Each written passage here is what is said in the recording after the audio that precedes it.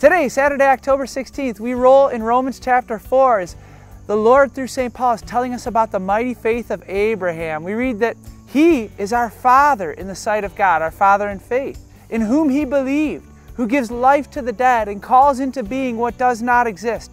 He believed, hoping against hope, that he would become the father of many nations, according to what was said, thus shall your descendants be. That scene where God showed Abraham the stars and said, so numerous shall be your descendants.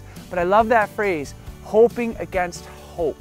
That's what faith does. We come up against situations where it's just like, I don't know how it's going to work. And Abraham shows us it's going to work. We just believe on faith. We say, Lord, I trust in you. Woo, I trust in you. Renewal the mind principle today. Jesus, increase my faith. Jesus, increase my faith. God bless you, friends.